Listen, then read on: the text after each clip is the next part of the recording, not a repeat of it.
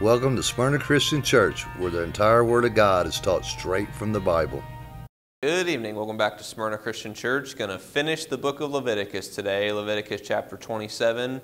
Remember in the last chapter, chapter 26, we had the blessings that God will give you if you do things His way, and the punishments that He'll bring on you if you don't do things His way. And as we mentioned in our last study, at the end of our last study, today we're going to be learning about vows. And we're actually going to begin our study today in Ecclesiastes chapter 5. There's a few different type of vows that we see people make in God's Word. We'll be talking a little bit about that. But let's go ahead and get into it. We're going to pick it up in Ecclesiastes chapter 5, verse 1. Let's ask a word of wisdom from our Father. Yahweh, Heavenly Father, we thank you so much for your Word. In this place you've given us, we can teach your Word. We thank you for bringing us together so we can study your Word. And we ask you to guide us through this study with your Holy Spirit. We ask you to give us eyes to see and ears to hear, to understand and teach your Word. We ask that your words be spoken and your will be done during this study. Thank you, and we love you so much, Father. In Yeshua, Jesus Christ's precious name, amen. So, all right, we're going to pick it up, Ecclesiastes chapter 5, verse 1. Remember, Ecclesiastes is written to the man under the sun, meaning this book teaches us how to be happy in these flesh bodies, how to be blessed, how to be pleasing to God. Ecclesiastes chapter 5, verse 1, and it reads, "Keep thy foot when thou goest to the house of God, and be more ready to hear than to give the sacrifice of fools, for they consider not that they do evil." And when you go to church, what happens there? Are you being taught God's Word, or are you doing a whole bunch of other stuff? Many people, they go to church week after week, do a whole bunch of stuff that seems super religious, and just like it says, they don't consider that they're even doing evil, because they're not even teaching God's Word there. So ask yourself, what happens when you go to church? Verse 2, "Be not rash with thy mouth, and let not thine heart be hasty to utter anything before God. For God is in heaven, and thou upon earth. Therefore let thy words be few. For a dream cometh through the multitude of business, and a fool's voice is known by a multitude of words." If you want to be successful, don't just talk about a whole bunch of schemes. Get out there and work hard for it. Verse 4, "When thou vowest a vow unto God, defer not to pay it, for he hath no pleasure in fools. Pay that which thou hast vowed. Better is it that thou shouldest not vow than that thou shouldest vow and not pay." And it even says in Deuteronomy chapter 23, verses 22 through 23, it says it's no sin to not vow. So it's a very wise idea just to not vow at all. Because if you make a vow to God, you make a promise to God, you're bound by that. But why not just do what's right in the first place? Verse 6, "Suffer not thy mouth to cause thy flesh to sin. Neither say thou before the angel that it was an error." Don't try to say, "Oh, that's not really what I meant," or "Oh, no, I didn't actually do it." You can't trick God. And that's going to be a kind of a common theme in Leviticus 27. You can't trick God. He knows your thoughts. So don't ever forget that. He's the heart knower. "Wherefore or why should God be angry at thy voice, and destroy the work of thine hands?" You don't want that to happen. 7, to complete here. "For in the multitude of dreams and many words there are also diverse vanities, but fear thy God." Okay, now let's go to Leviticus chapter 27. And what we're going to be seeing a lot with these vows in Leviticus, it's people that were dedicating themselves to God. And it had to do with that they wanted to help out with the tabernacle. And we'll see that even a parent could even dedicate his child. And a couple of different types of vows that you see in a few different places in God's Word. One, you have the very first vow you have with Jacob in Genesis chapter 28, verse 20 through 22. Another one you have with Hannah in 1 Samuel chapter 1. She was barren, but then she cried out to the Lord and said, "Lord, if you'll give me a child, then I will dedicate him to you for life." So she made that vow, and God gave her a child, and she made good on that. Her child would be Samuel. Also in in the book of Numbers, Numbers chapter 21, verses 1 through 3, Israelite, they had sent some spies in, and then Arad, a king named Arad the Canaanite, he went and he made war with Israel, and he captured some of them, took them prisoners. So then Israel cried out to God, and Israel vowed a vow unto the Lord and said, if thou wilt indeed deliver this people into my hand, then I will utterly destroy their cities. So they said, God, if you deliver them into our hand, we'll destroy them. And do you remember, that's what God told them to do.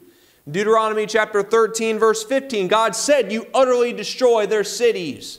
They were doing all types of idolatry. They had even intermixed with the fallen angels. So that's what they were supposed to do anyway.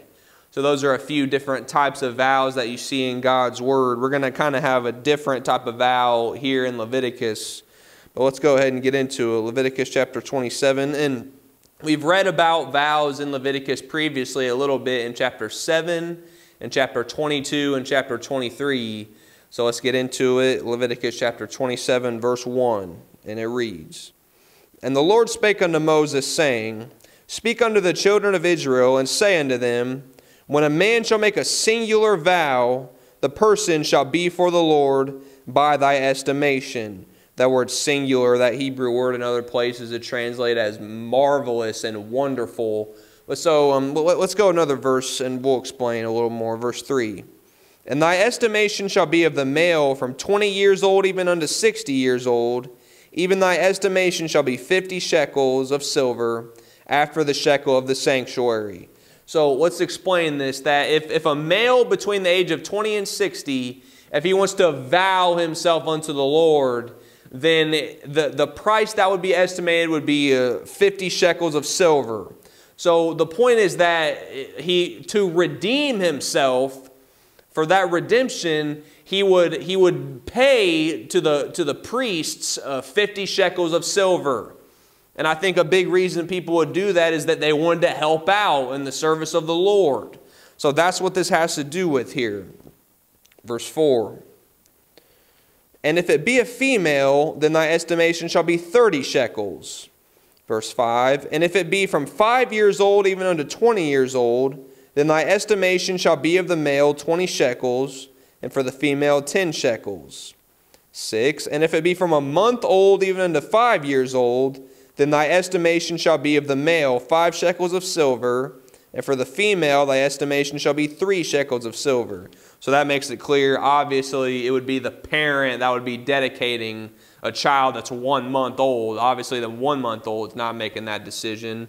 But and you might even think about the baptism. Just came to mind that to baptize an infant, that doesn't get it done. Because baptism is a personal choice that someone has to make. I mean, a kid could be very young. A kid could be as young as 5 or 6 years old and know that Jesus Christ died for our sins and resurrected. But an infant, that just doesn't get it done. An infant cannot make that personal decision when it comes to baptism. And I didn't even plan on saying that, but that just came to my mind right that second. Verse 6, or verse 7. And if it be from 60 years old and above, if it be a male, then thy estimation shall be 15 shekels, and for the female 10 shekels. Verse 8. But if he be poorer than thy estimation, then he shall present himself before the priest, and the priest shall value him. According to his ability that vowed shall the priest value him. So as we've seen multiple times in Leviticus, such as Leviticus chapter 5, if someone's poor, that doesn't mean they're excluded from serving the Lord. No, it doesn't mean that at all. God always makes a way. It doesn't matter how much money you have.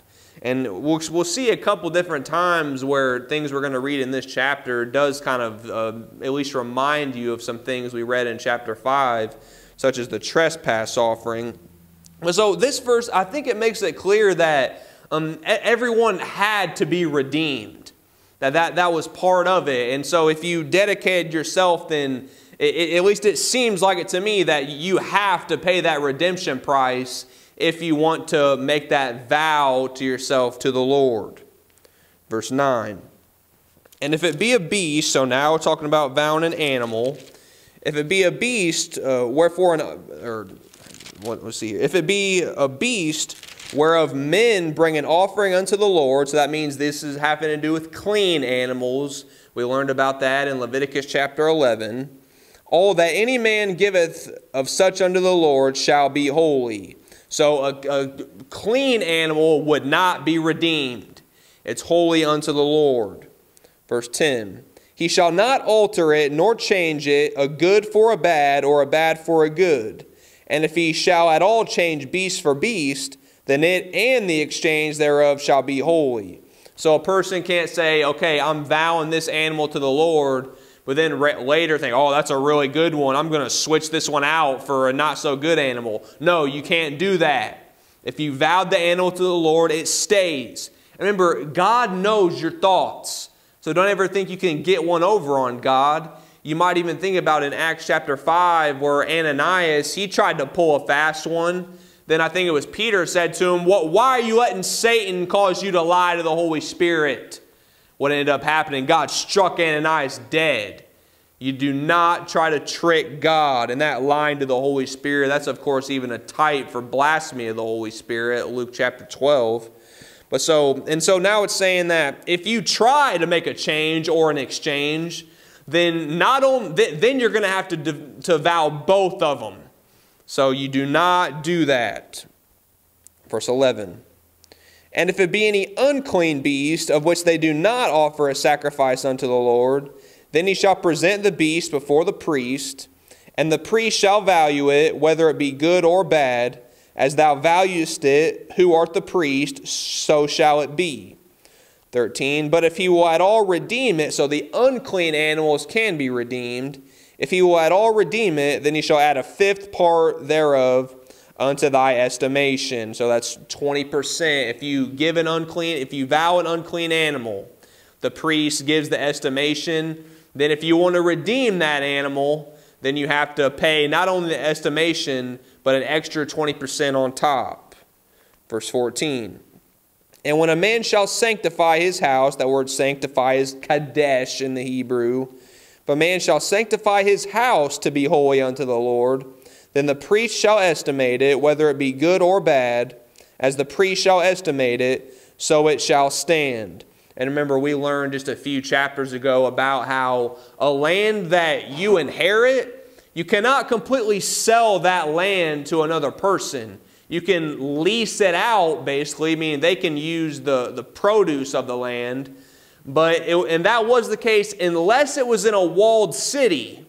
Then you could completely sell to another person. But if it wasn't in a walled city, then it was part of the field. And you could not completely sell your inheritance. But this is, of course, speaking of making that vow to the Lord. So the priest shall estimate it. Let's go to the next verse, verse 15.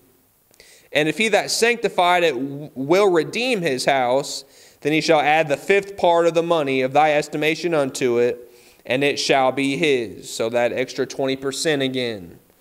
Verse 16. If a man shall sanctify unto the Lord some part of a field of his possession, then thy estimation shall be according to the seed thereof. An homer of barley seed shall be valued at 50 shekels of silver. Now, through my research in this, what I came out to is that an homer, an omer is probably how that should be pronounced, but that comes out to approximately 500 pounds. And I think what this is saying is that if it takes 500 pounds to sow the field, to sow with the seed, if it takes 500 pounds, then it will be valued at 50 shekels. And that 500 pounds, that would take up approximately a field of about 2 or 3 acres, approximately.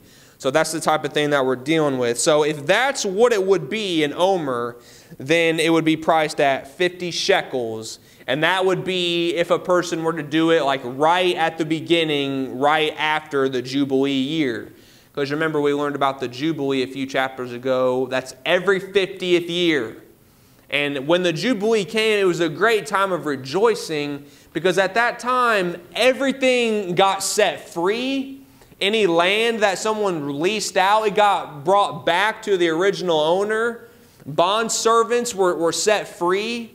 So the Jubilee, a great time of rejoicing. So now let's read the next verse, verse 17.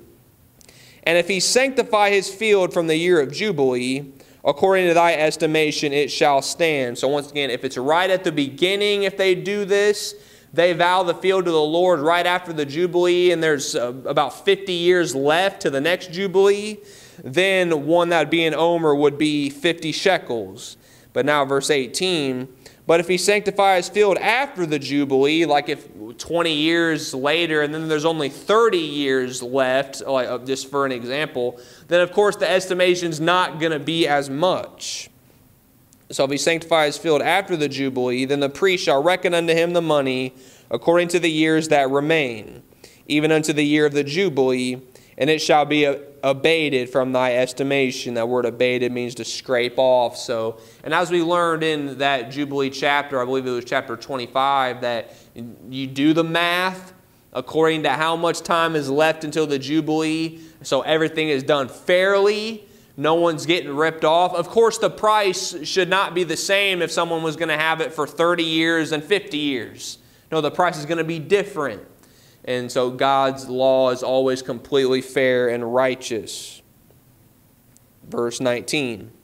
And if he that sanctified the field will in any wise redeem it, then he shall add the 5th part of the money of thy estimation unto it, and it shall be assured to him. So we have that added 20% once again. And once again, that reminds us even of those trespass offerings of Leviticus chapter 5. Verse 20. And if he will not redeem the field, or if he have sold the field to another man, it shall not be redeemed anymore. Now, this is interesting. So if he just doesn't redeem and actually I think I need to read the next verse first. Yeah, let's read the next verse, verse 20. But the field or verse 21, but the field when it goeth out in the Jubilee shall be holy unto the Lord as a field devoted. The possession thereof shall be the priest's. So if a person vows his field to the Lord, but then he just never redeems it, he's not getting it back. It becomes devoted to the Lord, and it becomes the possession of the priest. And it's an interesting situation how it says if he sells the field to another man. Don't that seem kind of weird that if a person has already dedicated it to the Lord, then he sells it to another person? I mean, that really doesn't seem right, does it? And who knows what would be in a person's mind in that type of situation. But it's saying if you do that, you're not getting it back. It's going to the Lord. And it's possible, and you're going to see why I'm saying this here in a few verses, but that in this situation, it's possible that it would be paid year by year. So if a person sold it to another person, then that person that he sold it to, it's possible that they would be making the payments. So everything would still be right monetarily wise necessarily, but it doesn't really seem necessarily right that a person would sell it to another person while he's already vowed it to the Lord. So if he did that, it becomes the possession of the priest. It becomes devoted. Shall be holy unto the Lord. Verse 22, now we go to a little different situation. This is the situation of if a person has bought somebody else's field. And remember, you can't outright completely buy it, but it's like a lease that you buy the rights to get the fruit of their land. So that's what this has to do with verse 22. And if a man sanctify unto the Lord a field which he hath bought, so it doesn't actually belong to him, but he's bought the rights to the fruit of the field, which is not of the fields of his possession, 23, then the priest shall reckon unto him the worth of thy estimation, even unto the year of the Jubilee. How many years left until the Jubilee, like we talked about before. And he shall give thine estimation in that day as a holy thing unto the Lord. So this seems that if it was a person that you bought the rights to someone else's land, if you vow it unto the Lord, you got to pay the whole price that day, is I think what this is saying here.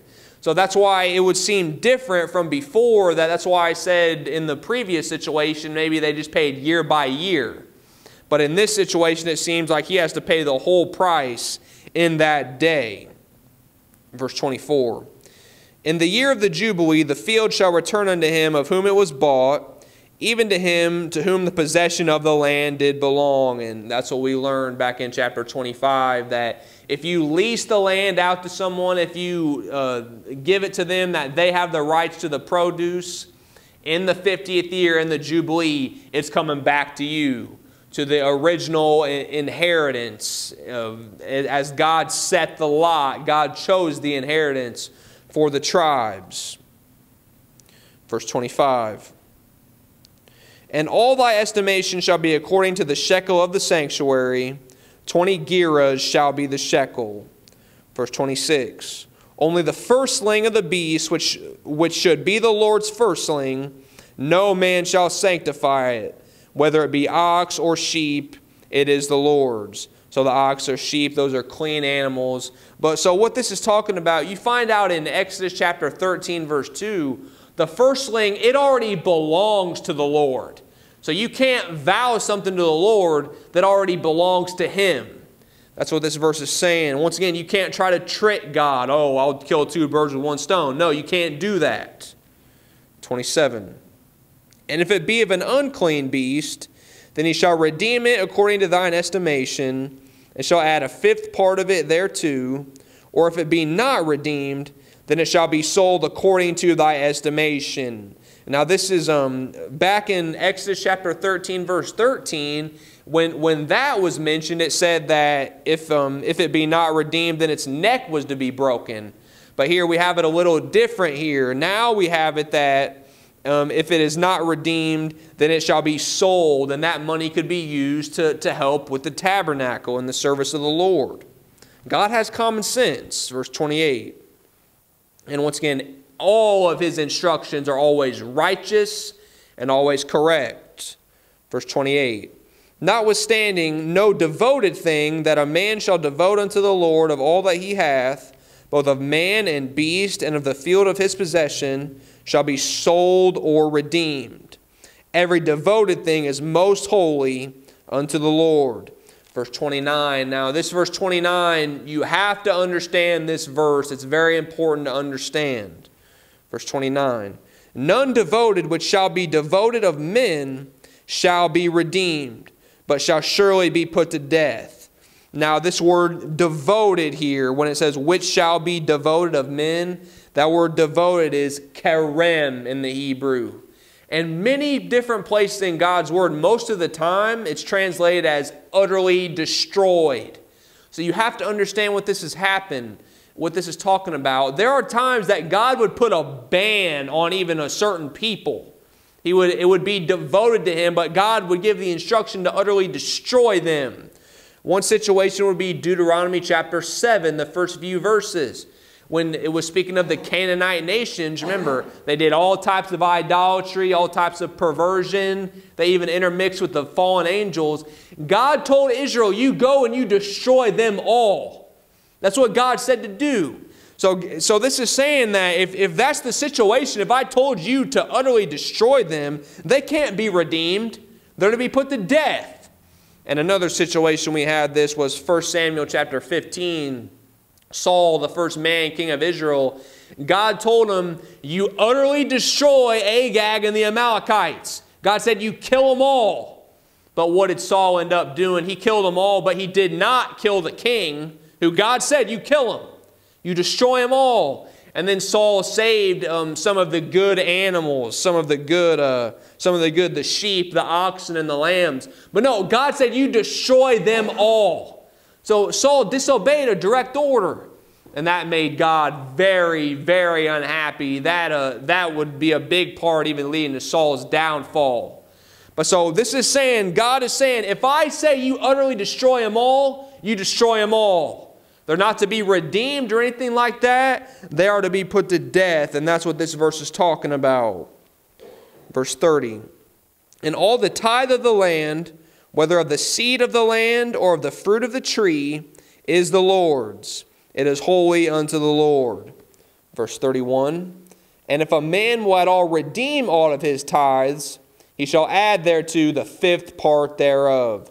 So this is saying that if let's say that you, a 10th part of your animals, that's dedicated to the Lord. So let's say that you had just dedicated, this is with the tithes actually. So let's say you just tithe the cow to the Lord. But all of a sudden, you really need a cow for whatever reason. This is just a completely hypothetical situation. But let's say all of a sudden, you need a cow right now. You were able to redeem that cow back. You were able to get it back. But if you did that, you had to add on an extra 20%. When you bought it back, you had to add on an extra 20%, is what this is saying. Verse 32. And concerning the tithe of the herd, or of the flock, even of whatsoever passeth under the rod, the 10th shall be holy unto the Lord.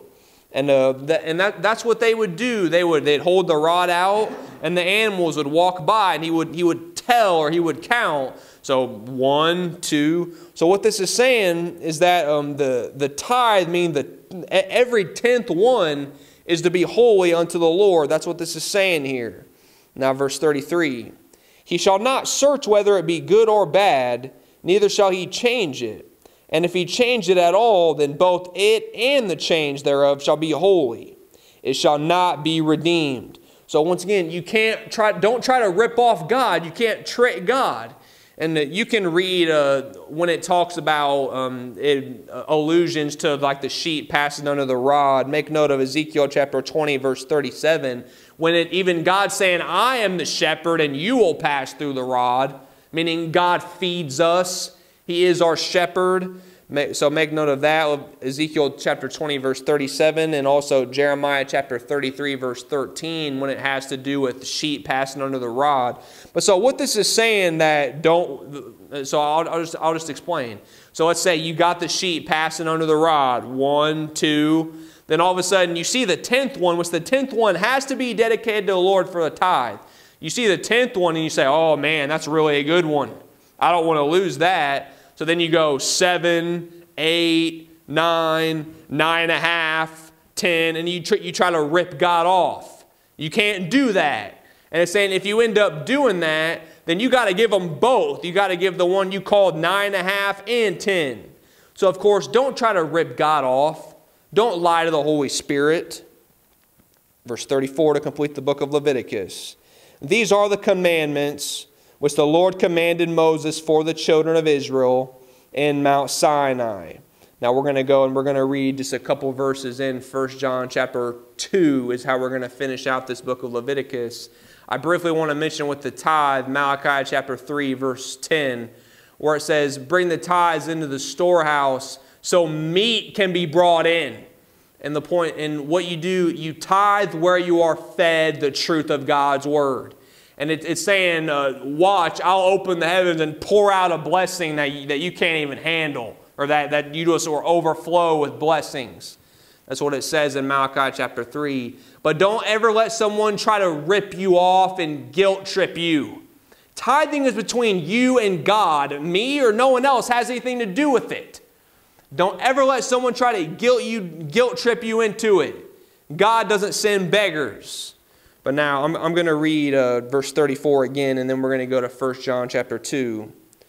These are the commandments which the Lord commanded Moses for the children of Israel in Mount Sinai. And now I want to mention also, Jesus Christ would say in John chapter 14, verse 15, if you love me, keep my commandments. Now we're going to conclude. We're going to read about 5 verses in the first epistle of John, chapter 2. And we're going to be reading about Jesus Christ here. And remember, we have been taught about Jesus Christ all throughout the book of Leviticus. How the animal sacrifices were to be without blemish. And Jesus Christ became the sacrifice. He was without blemish. He was without sin. By His stripes we are healed. Isaiah chapter 53. We learned about the feast days in Leviticus chapter 23, such as the Passover. And remember 1 Corinthians chapter 5, verse 7, Jesus Christ is our Passover. So we learned about Jesus Christ all throughout the book of Leviticus. Such a fantastic book. What has Leviticus been about? Teaching us how to worship the Lord. And of course, you know from Colossians chapter 2, verse 14 through 17, the animal sacrifices and the ceremonies and the rituals, those were nailed to the cross. Those were done away with. Jesus Christ became those things. He set us free from those things. But the moral laws remain the same. Like we mentioned multiple times throughout our teaching in Leviticus. Leviticus chapter 19, saying don't put a stumbling block before the blind. Don't curse the deaf. don't steal, are those things done away with? Of course not. God's moral laws stay the same. Now to complete the book of Leviticus, let's go to the first epistle of John, chapter 2. You got epistles of John near the back of the Bible, right before Revelation in the book of Jude. 1 John chapter 2, verse 1, and it reads, My little children, these things write I unto you, that ye sin not. Do our very best that we don't sin. But we saw in the first epistle of John, if you read it, we all do sin. But when you do, just confess, and God is faithful to cleanse you of all unrighteousness. Continuing verse 1. And if any man sin, we have an advocate with the Father, Jesus Christ the righteous. He is our advocate. He's the intercessor. Verse 2. And He is the propitiation for our sins. The propitiation means the atoning sacrifice. I mean, all these animal sacrifices we read about in Leviticus, where it was so much dogma, so many rituals, so many ceremonies. Jesus Christ became the sacrifice once for all. And He did away with all that. To where now all we have to do is repent, and your sins are washed away. Remember Hebrews chapter 9, verse about 12 through 14, saying how they did all those animal sacrifices. Then it says, how much more shall the blood of Christ cleanse you and give you a clear conscience? Continuing verse 2. And not for ours only, but also for the sins of the whole world. Verse 3, you see why we came here now. And hereby we do know that we know Him, if we keep His commandments. For he that saith, I know Him, and keepeth not His commandments, is a liar, and the truth is not in him.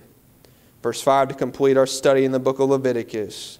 But whoso keepeth His word, in him verily is the love of God perfected. Hereby know we that we are in Him. Yahweh, Heavenly Father, we thank You so much for Your word. We thank You for our studies in this book of Leviticus. We thank You for bringing us together so we can study Your word.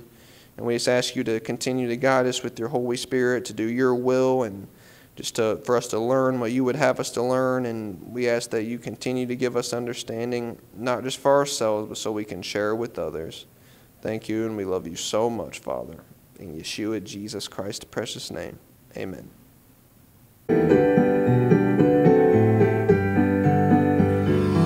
This was recorded in the year 2023 at Smyrna Christian Church in Kokomo, Indiana by Pastor Jesse Sisk.